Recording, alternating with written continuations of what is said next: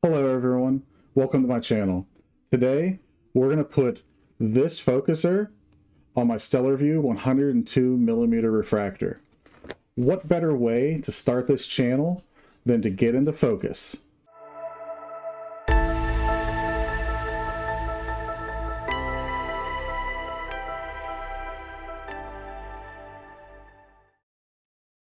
Alright, let's get started installing the ZWO electronic automatic focuser. First, we're going to need to remove the lockdown for the focuser. We'll set that aside. Next, you'll need to rotate this coarse focus knob so you have access to the grub screw that holds it onto the shaft. And it just slides right off.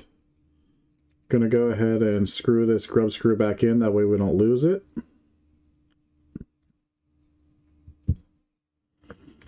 Now this is the universal bracket that comes with the focuser.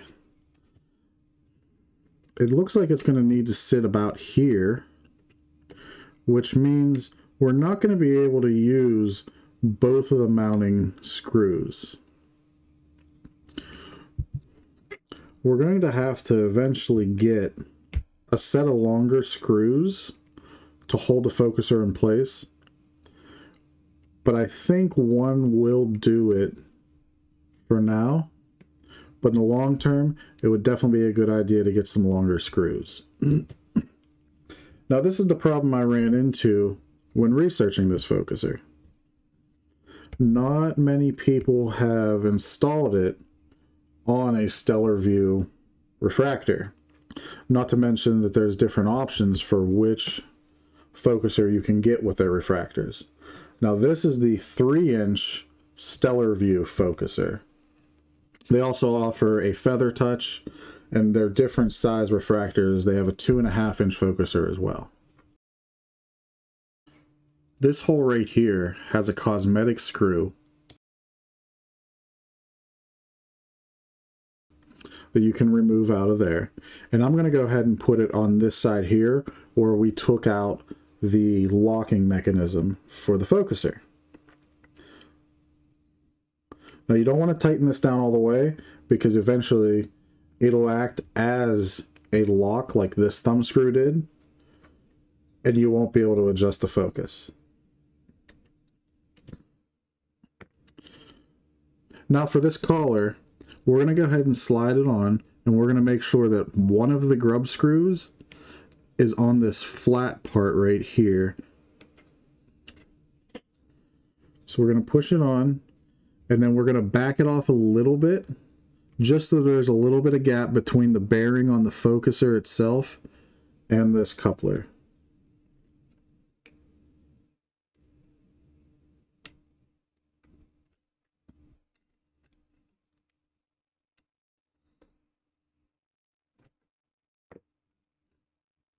Next, we're going to go ahead and attach the EAF. This is the 5-volt version, which only requires a USB 2 input, and it also has the hand paddle or a temperature probe. You do not need an external power supply for this. They also have the 12-volt version, which does require a 12-volt input. Now we're going to do the same thing with this, except there's no flat edge on the motor. So we're going to put it on, and we're just going to back it off a little bit just so there's a little bit of a gap. Once we get these tightened down, you'll notice that there's a lot of play in this coupler. And that's to be expected from the design. So we're going to go ahead and grab this bracket here. We're going to just lay it on top, and we're going to attach the bracket to the motor itself. We're just going to use 2 of these screws with the washers.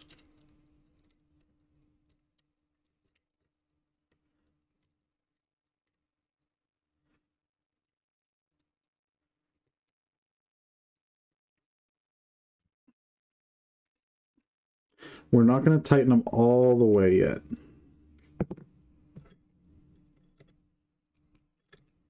because we want to get an idea of where the focuser is going to sit.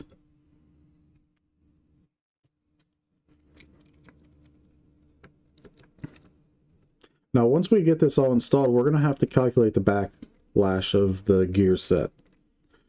So the backlash is essentially every gear, when they mate together, there's just a little bit of play. And as long as all the gears are rotating the same way, they're always in contact. But since the focuser can go in and back out, there'll always be a little bit of play. And each gear has that play. Now, once we get this mounted, you'll see that I'll be able to rotate this fine focus knob just a little bit, and the motor itself won't move. That's the backlash in the entire system. In my next video, I'm going to show you how to calculate that and get it all set up on the PC.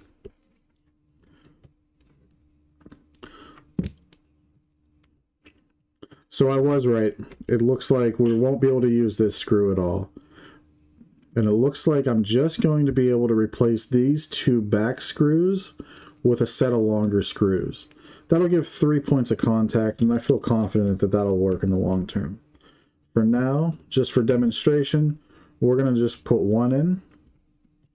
Once again, none of these are tight yet, so I have movement this way, and I have movement in the bracket this way.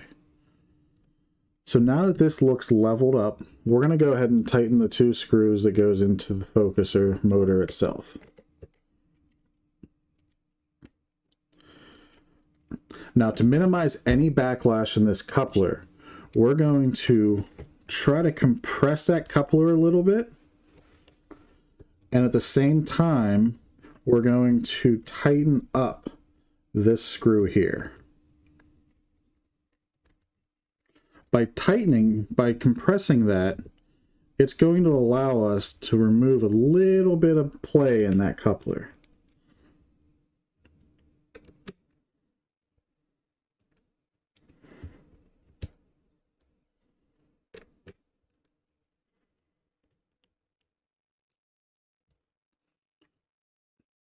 So now that everything's tightened down, you'll notice that still a good bit of movement on this fine focus knob, and you can even see the focus tube moving a little bit. That's the backlash that we need to compensate for. So now I'm going to go ahead and just plug in the focuser, and I'm just going to verify its operation. I've already installed ASCOM on this computer, as well as went to ZWO's website and installed their native drivers for the device.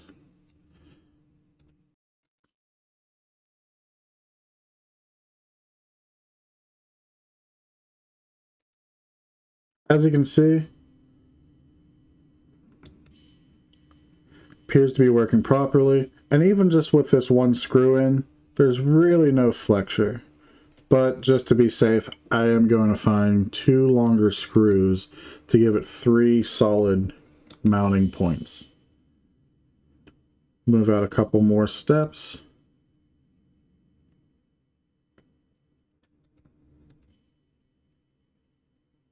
And we're good to go.